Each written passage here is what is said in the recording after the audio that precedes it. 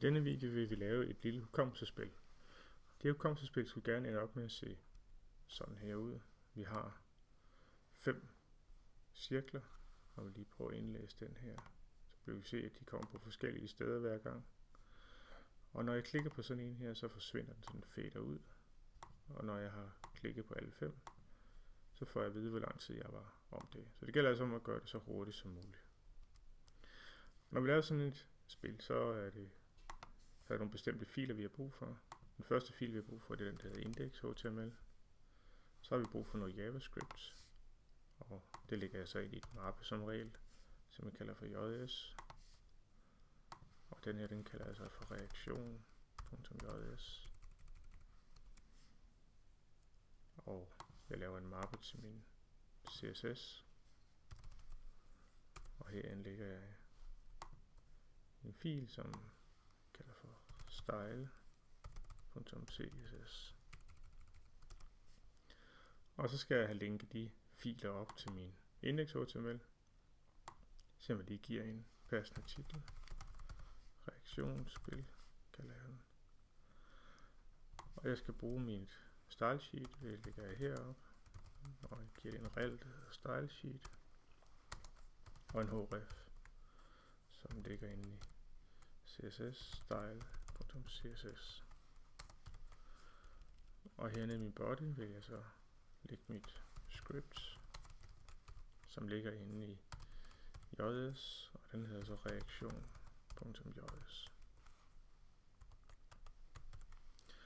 Og når jeg så skal have min JS eller min JavaScript aktiveret, så vil jeg gøre det ved at her på min body sætte en event, der hedder onload.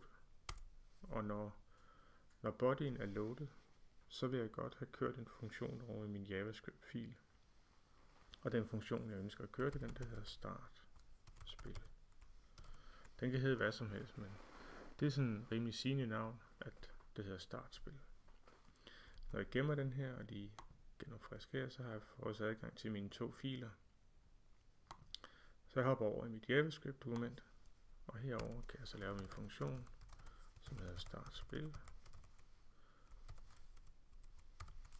Og for at se, om der er hul igennem til min JavaScript, så kan jeg lige tjekke det ved at skrive console.log, og så på den måde lige få skrevet noget ud i konsollen i min browser. Så jeg skriver hello world. Når jeg gemmer den, og så beder jeg om at få preview den her. Jeg vil se, at der står ikke noget på skærmen, men hernede i min konsol står der hello world. Nu har jeg brug for at få lagt nogle de her bolde ud i min browser, og i stedet for at lave dem herinde, fordi jeg ønsker at få et tilfældigt antal bolde, nogle gange vil jeg måske have 5, og andre gange vil jeg have 10, eller et variabelt antal. Så det vil sige, at over i min reaktion.js, der vil jeg så i stedet for bede den om at lave de her diver, som det så er, de her bolde, helt automatisk. Og måden man gør det på, det er ved at bruge det, der hedder en løkke eller et loop. Og som jeg siger, så kunne vi godt ønske os, at der var et variabelt antal, eller at man kunne variere. Så nu vil jeg godt have 10 bolde, eller nu vil jeg godt have 7 bolde. Så heroppe i toppen laver jeg så en global variabel, hvor jeg så kan angive, hvor mange bolde det er, jeg ønsker at have for mit spil. I det her tilfælde vil jeg godt have 5 bolde. Antal bolde. Og nede i min startspil, der er det så, at jeg vil køre det her loop, eller den her løkke. Og når jeg gør det, så er det første, jeg gør, det er at lige lave en variabel, der hedder i. Står for iteration, eller for, det er den, der bruges til at tælle, hvor langt vi er nået i vores loop. Og et loop laver vi på den her måde ved at skrive for, og så er vores start udgangspunkt, det er i starter med at være 0. Og loopet det skal køre, så længe i er mindre end antal bolde, det vil sige 5. Og i skal tælles op med 1 hver gang ved hjælp af det her i++. Og så sætter jeg 2 krøllede parenteser, hvilket betyder, at det der er inde imellem de 2 krøllede parenteser, det er det, der bliver kørt hver gang loop er. Så loopet det består simpelthen af det her. Det kode, der er i det mellem de krøllede parenteser. Og lige for at gentage den her. Vi starter altså ved 0, og vi bliver ved med at køre indtil, eller så længe i er mindre end 5, og i bliver talt op med 1 hver gang. Det betyder, at i den skifter værdi for hver gang vi kører en runde. Hver gang vi kommer herned, og så fortsætter tilbage eller går tilbage igen, så vil i have et nyt tal. Så det vil sige, at den starter med at være 0. Næste gang vi kører igennem, så er det 1, 2, 3 og 4. Og på den måde har vi været igennem 5 gange. Og herinde, der vil vi så få lavet en div for hver af de her bolde. Og måden vi gør det på, det er ved at lave en lokal variabel. Altså det vil sige en variabel, der kun virker herindfor, hvorimod den variabel heroppe, den virker for alle vores funktioner. Og den variabel, det er så den, vi kalder for bold. Og den lever kun inde i den her funktion. Og vi vil så bede dokumentet, altså HTML-dokumentet, om at oprette et element, det vil sige med den metode, der hedder create element. Og herinde kan vi så angive, at det skal være en div. Der skal være vores nye element. Og den div vil vi så godt have placeret, altså have lagt ind i vores body. Så det gør vi ved at sige document body.append child bold. Så vi beder altså dokumentets body om at tilføje bolden til HTML-dokumentet. Så når vi gemmer den her og kører den herover i, så vil vi se, at der ikke er sket noget endnu. Og alligevel så er der sket noget hernede i vores body, for nu har vi 5 diver. Der er så ikke noget i dem, og de har ikke nogen klasse eller noget styling eller noget som helst. Og det er så det, vi skal i gang med at gøre.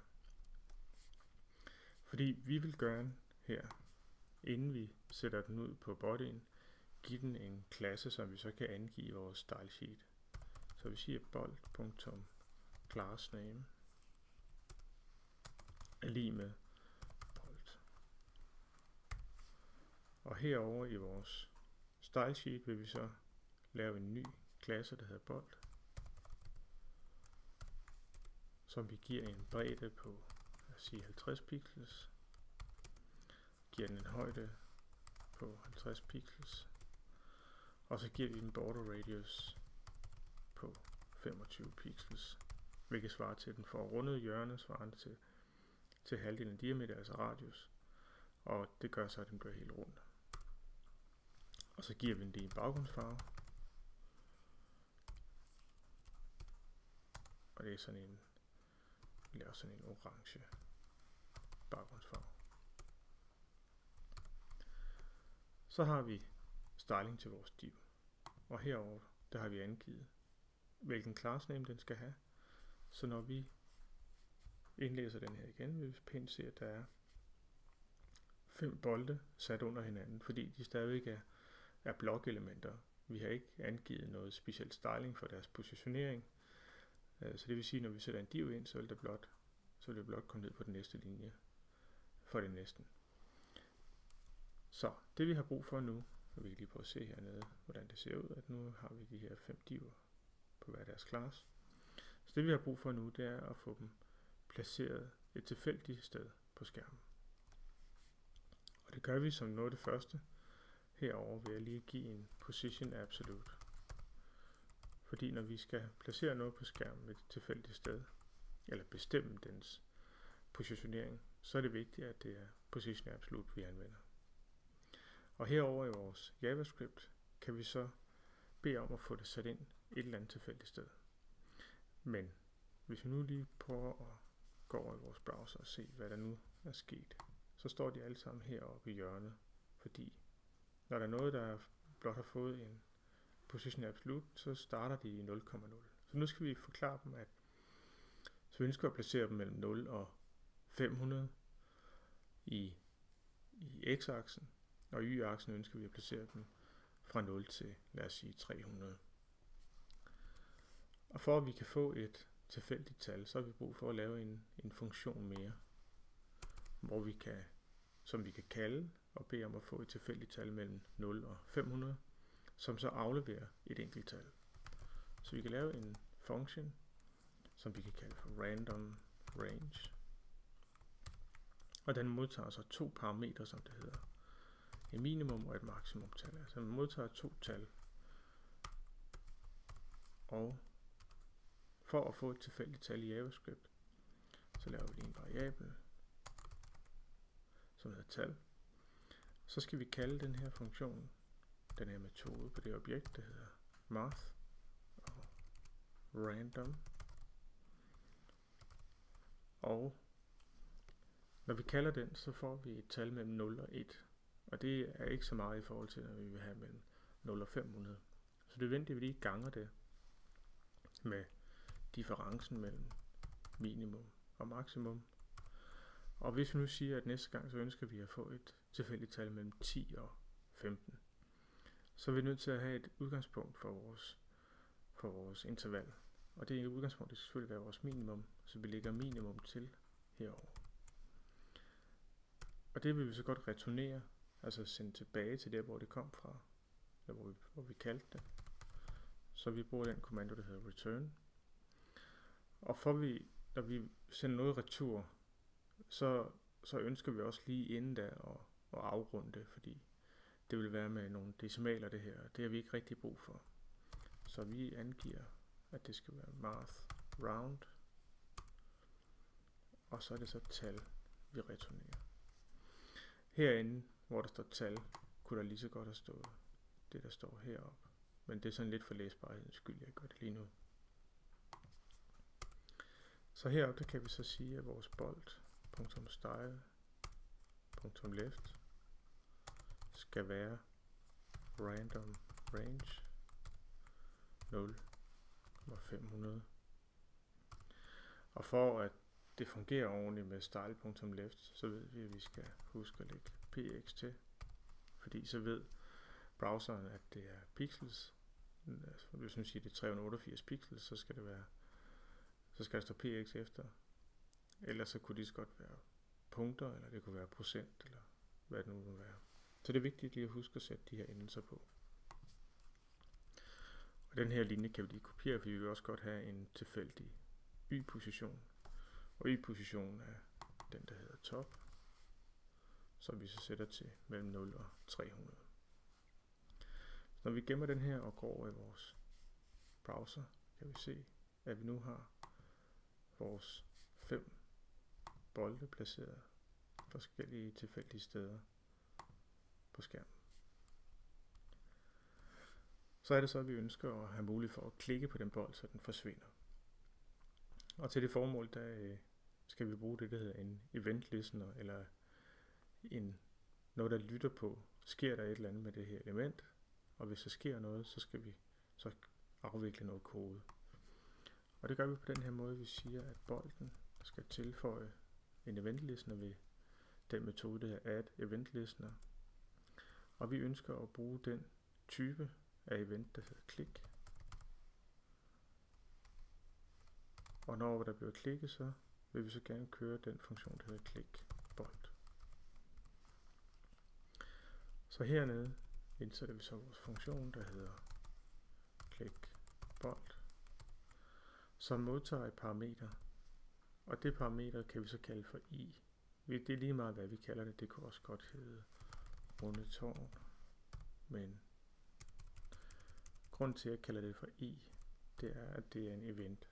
Så vi har modtaget sådan et eventobjekt, som det hedder. Og hernede kan vi så bruge det eventobjekt til for eksempel at finde ud af, hvem er det, der vil klikke på.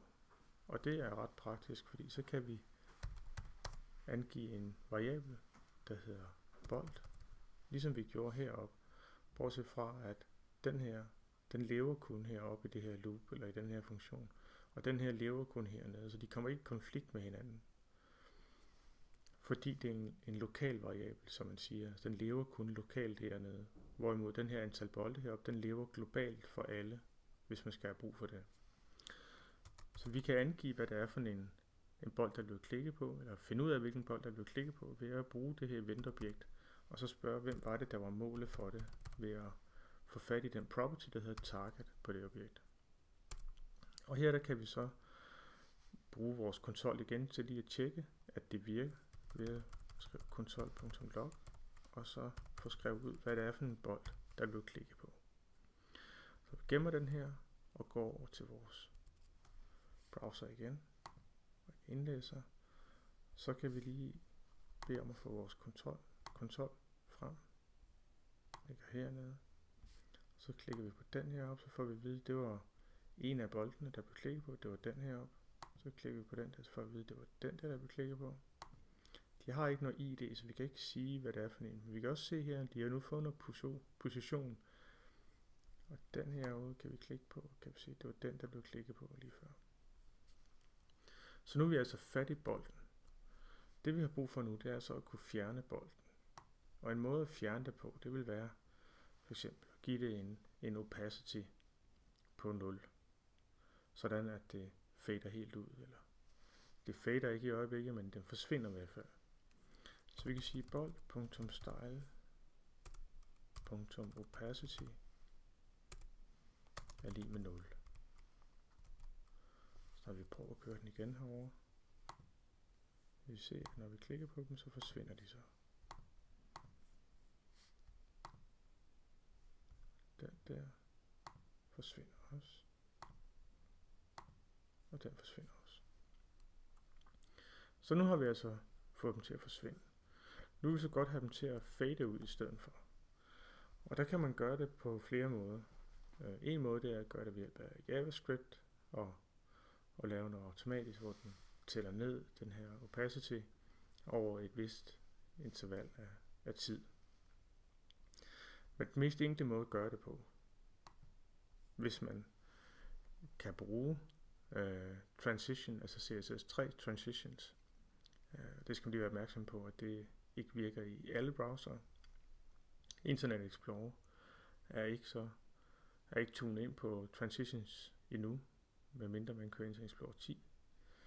Men her der kan vi så angive, nu kører vi så lige i Chrome, at WebKit Transition,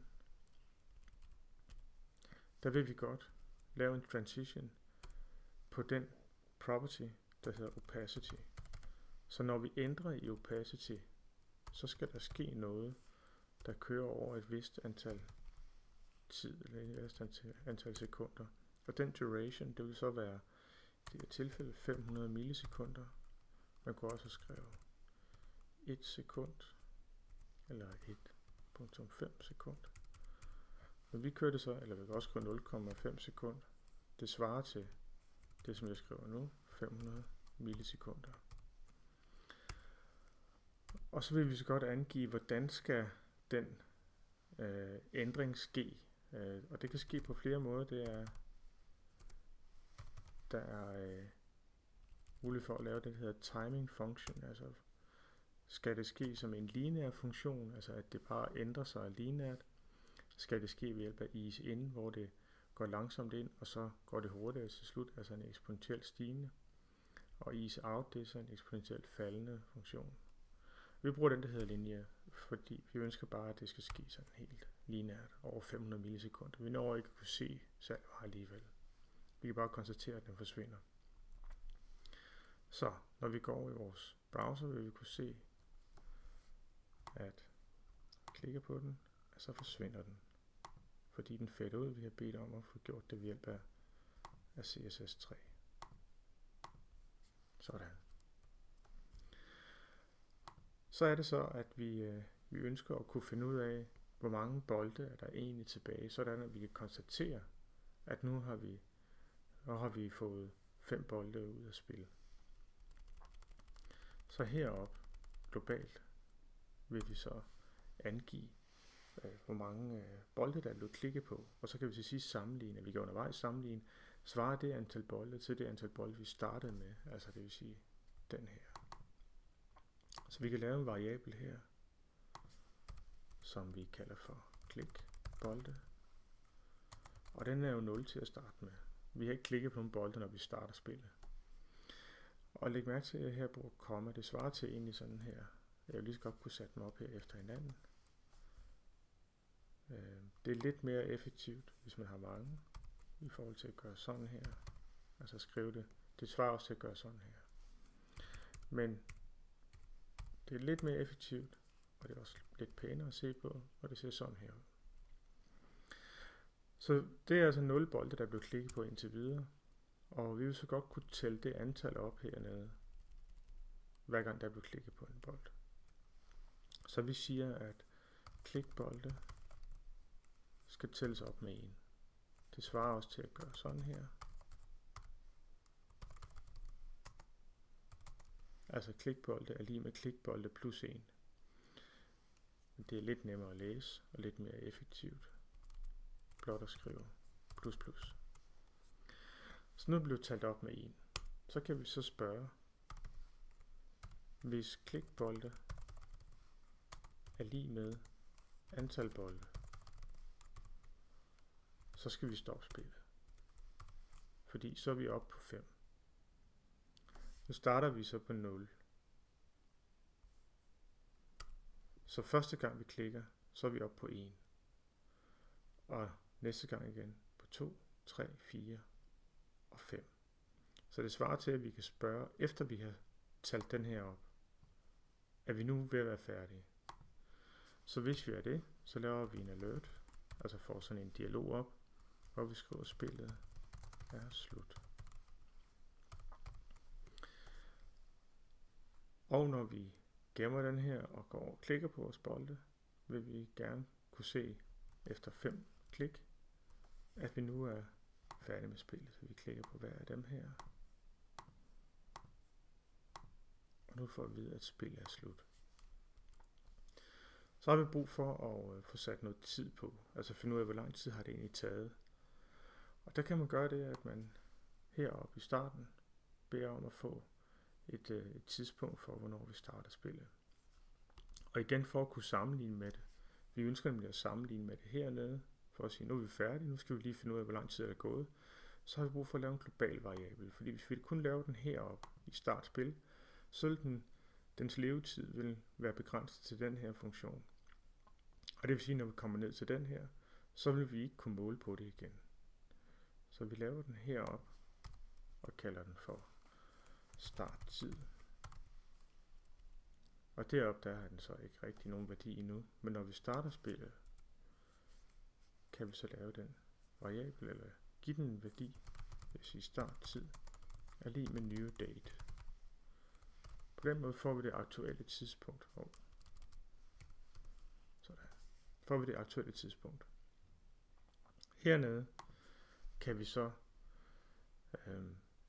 bede om at få trukket det aktuelle tidspunkt fra starttiden, eller starttiden for det aktuelle tidspunkt.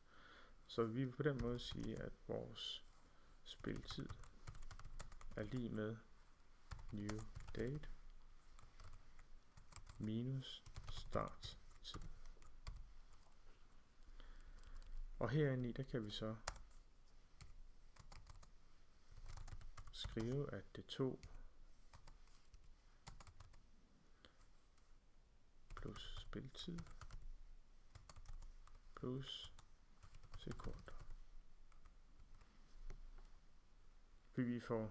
Vi får det trukket fra i sekunder. Når vi trækker de to værdier fra hinanden, så får vi sekunder tilbage igen. Så vi gemmer den her, og så kan vi gå over i vores lille spil og klikke på hver af dem. Og så får vi at vide, at det tog 4.740 sekunder, og det er ikke helt rigtigt. Det er simpelthen fordi, at man måler det i millisekunder. Så vi skal tage spiltid, og så dividere med 1000. Så herover kan vi så igen prøve vores lille spil, klikke på hver af dem. Sådan. Så tog det 4,6 sekunder. Og hvis vi nu prøver at spille spil igen, så kan vi nøjes med at klikke 5 gange her. Fordi den findes stadigvæk inde under. Og nu er spillet færdigt. Og det var ikke helt rigtigt. Det var ikke sådan, vi ønsker, det skulle være. Og det skyldes simpelthen, at den cirkel, som vi klikker på først, den eksisterer stadigvæk. Den har stadigvæk en event listener, selvom den er fadet ud. Så vi har brug for at fjerne den der eventlisten, så vi ikke kan klikke på den mere end en gang. Så herover, når vi har klikket på en bold, så ønsker vi så også at fjerne dens eventlisten, og det kan vi gøre ved hjælp af den metode, der hedder remove event listener. Og den eventlisten, vi ønsker at fjerne, det er den, der hedder klik. Man kan godt have flere event listeners på, så derfor er det også nødvendigt at fortælle, hvad er det for en funktion, der skal fjernes fra den her bold. Altså hvad er det for en handler, som den kalder det. Og det er den, der hedder klikbold. Ligesom vi angav heroppe, er det den her, vi gerne vil fjerne. Så når vi gemmer den her, og så går over i vores spil igen, vil vi kunne se, at når jeg klikker 5 gange her, så sker der ikke noget. Det er nødvendigt, at jeg skal klikke på hver af dem. Sådan her. Så fungerer mit spil. Så det vi har gjort her, det er, at vi har lavet et spil, som bliver startet op ved en funktion, der hedder startspil. Og det den funktion, den gør, det er, at den skaber de her bolde. Vi kan jo lige lave det her om til at være 10 bolde i stedet for. Så vi kunne se, at når vi starter op her, så er der så 10 bolde, der skal klikkes på.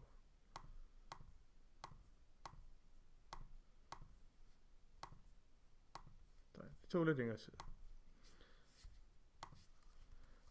Og det var det, jeg mente i starten, da det var det, jeg mente, da jeg skrev, da jeg sagde, at der skal være et variabelt antal bolde. Altså vi kan bare heroppe angive et nyt tal for, hvor mange bolde vi ønsker. Med startspil, den sørger altså for at lave boldene. Der går det, den laver for hver gang den kører igennem det her loop, der laver den en bold, beder om at få lavet en div. Bolden får et class name, der hedder bold.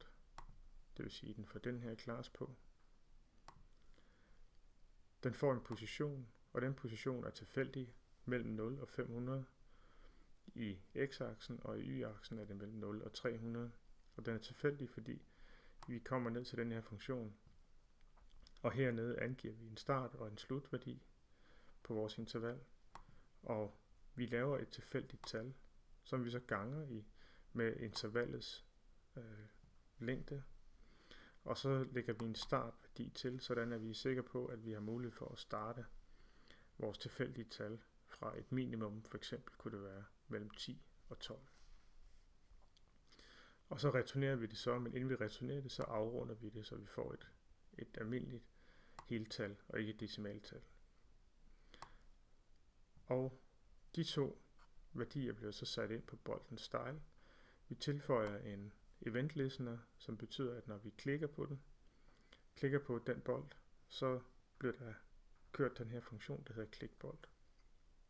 Og klikbold, den modtager et parameter, som er et eventobjekt. Og det eventobjekt, det indeholder information om, hvem det er, der er blevet klikket på. Altså hvilket target er det, der er blevet klikket på. Og det lægger vi så over og siger, okay, det er vores bold, som vi så skal gøre noget med. Og den bold ønsker vi så at style på den måde, at vi fjerner den, vi fader den ud.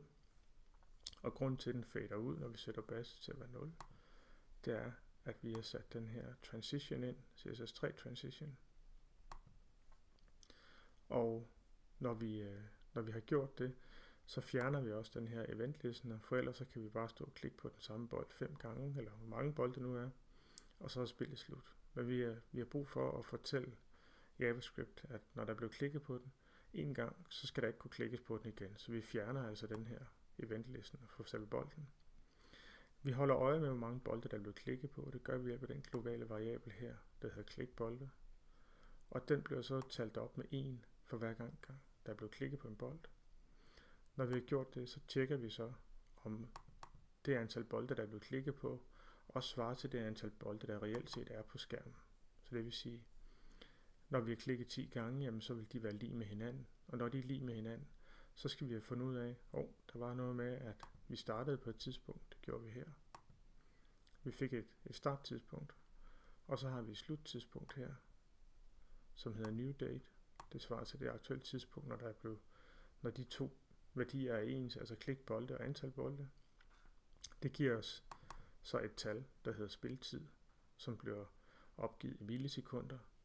Derfor er det nødvendigt for os at dividere med 1000, så vi får det i sekunder, så vi kan skrive det på en pæn måde. Og det er stort set det, der skal til for at lave sådan et lille spil her.